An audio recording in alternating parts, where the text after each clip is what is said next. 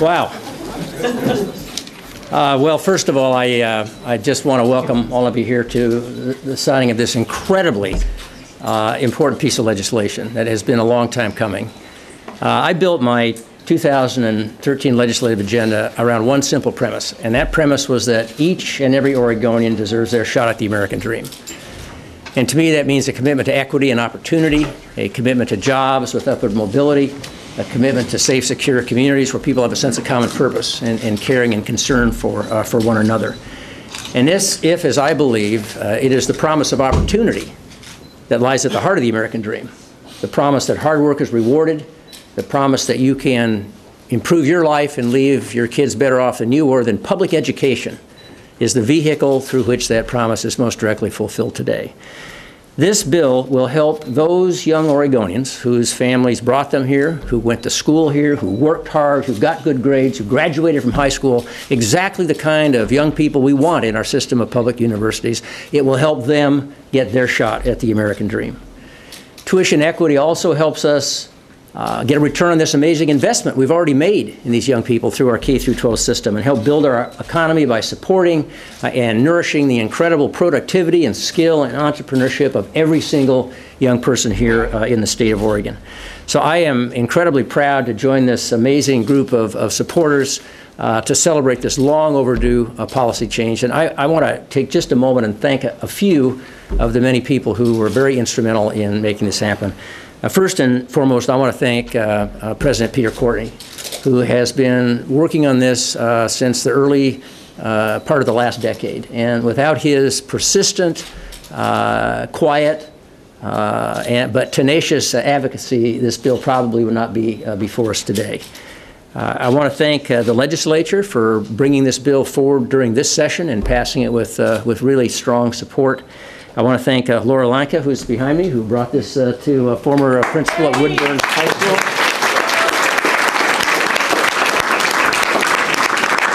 Who contacted the senator, I think, in 2002 to put this issue on his radar screen and continue to keep her shoulder to the wheel for all this time. All the students who came down here to testify and to advocate for your future.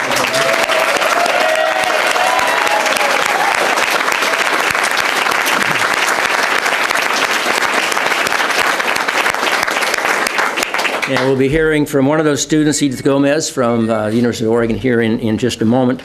I also want to thank advocacy groups like ACASA and PCUN for their guidance and support and for their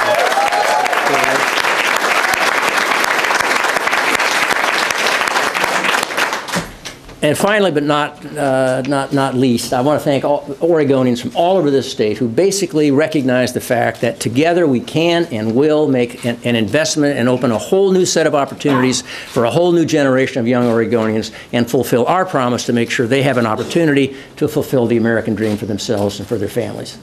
So with that, I'd like to introduce Edith Gomez. And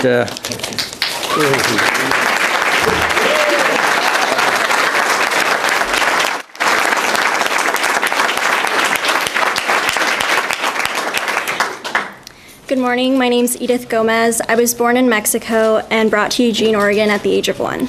At the age of 8, I learned that I was undocumented, and every year after that became more real to what that entailed. Never-ending obstacles shut doors to my career plans, which challenged my hope. There were those days that I just wanted to give up. I would lay in bed before going to sleep asking myself, what if all of this is for nothing? This is why the signing of this bill, to me, means the triumph of hope. Other students, like me, can look forward to going to college knowing that they will be able to afford it. I would like to recognize everyone who in the past 10 years has put their time and energy into tuition equity, as well as thank Governor Kitzhaber for being a supporter of tuition equity since day one, and doing the right thing by signing this bill here today. Thank you. Yay.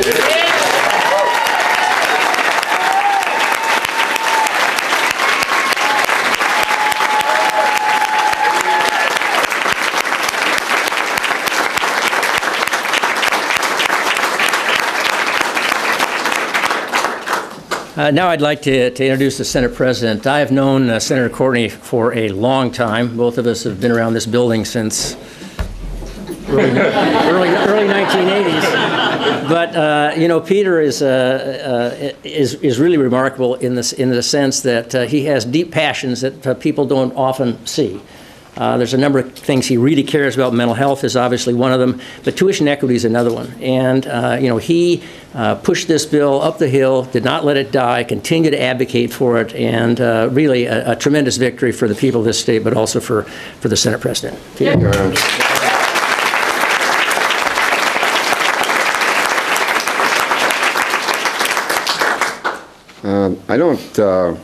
I struggle with bill signings, but today is special, not for the obvious reason. I do want to thank the Chief Executive Officer of the State of Oregon, the Honorable John Albert Kitzhaber, MD. He really put his shoulder into this effort this year and just gave it all. I also want to acknowledge he will speak soon, the Honorable Michael Dembrow, who is chair of the committee that broke this thing loose and finally found a pathway to pass it out of the House, because twice before we had gotten it through the Senate and we had struggled in the House. But he, in his incredible talents, found a way in the House to make it happen. I also want to acknowledge the leader of the Senate Democrats who's here, Diane Rosenbaum, who's worked very hard, and my other compatriot who represents the district where this originated, Betty Kump.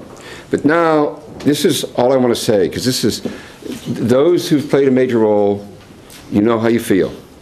Dear Peter, I'm writing to ask you to introduce legislation on our behalf to permit children born outside of the United States to pay in-state tuition at Oregon colleges and universities. What a bill like this would do is allow our college-ready students, regardless of their immigration status, the opportunity to get an education. That email was sent to me. This is the email that was sent to me at 12:07, November 26, 2002. And the person who sent it to me is Laura Lanka, the principal then of Woodburn High School. I didn't even know.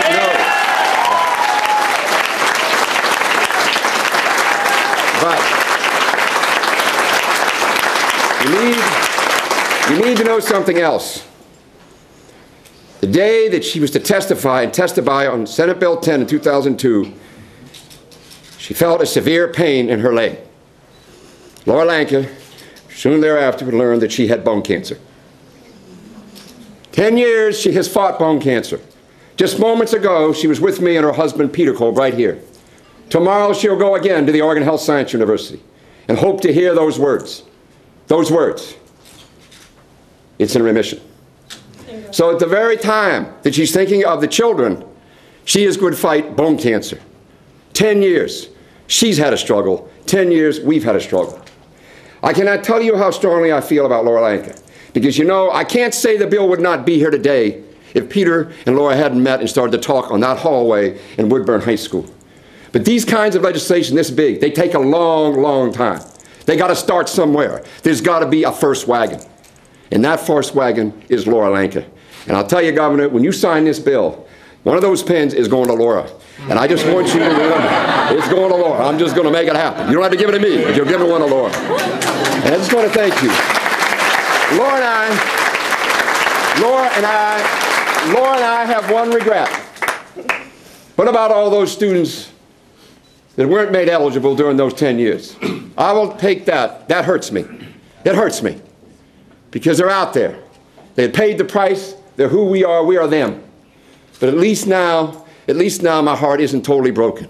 From today forward, we're in this together. Thank you.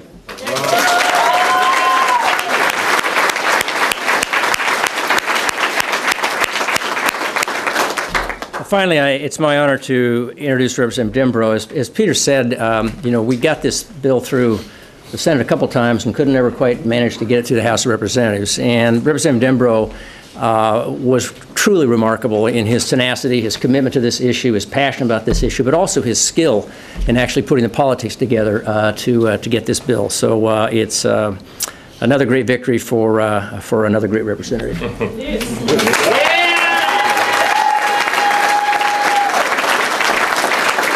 Thank you, Governor. Oh, it's so great to see all these young people here, and not so young people, you know, as well. This is a sweet, sweet moment, a sweet, sweet day. In a few minutes, the governor is going to take your dream, he's going to take our dream, and he's going to sign it into law. Think about that. Taking a dream and signing it into law. Think about what it took to get here. It's been so arduous, so many frustrating moments, moments of hope, punctuated by long stretches of despair. And yet, through it all, there are many people in this room who remained resolute, who kept dreaming. Today is your day, and you know who I'm talking about. I'm not going to call out individuals. I can't possibly pay tribute to all the individuals and all the organizations that have stuck with us for so many years. But I do want to call out and pay special tribute to the Oregon Student Association. Yes. Yes.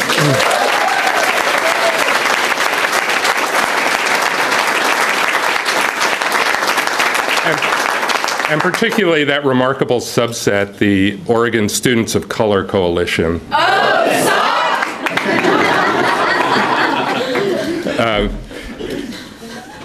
And of course, you know, I need to pay tribute to Causa and Picun and the Oregon Dreamers, those young people who had the courage to come out of the shadows and show us all what they're made of, show us why we need to invest in them.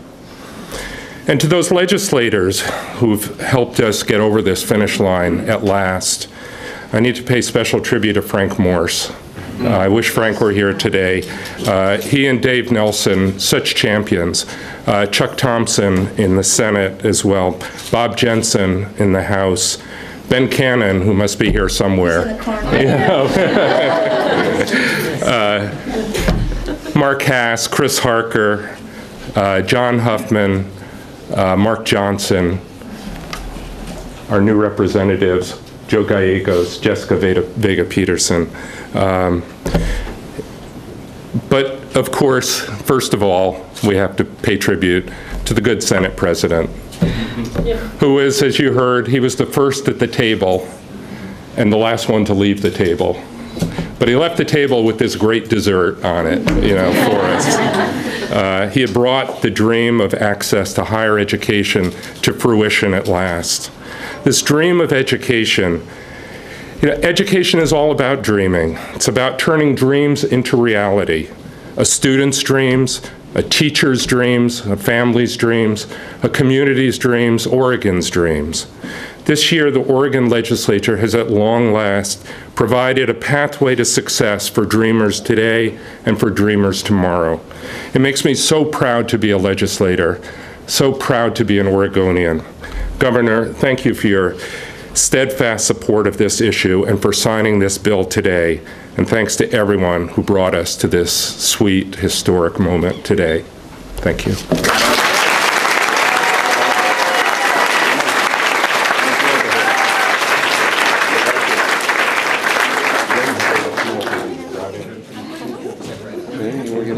Diane, you want to get in?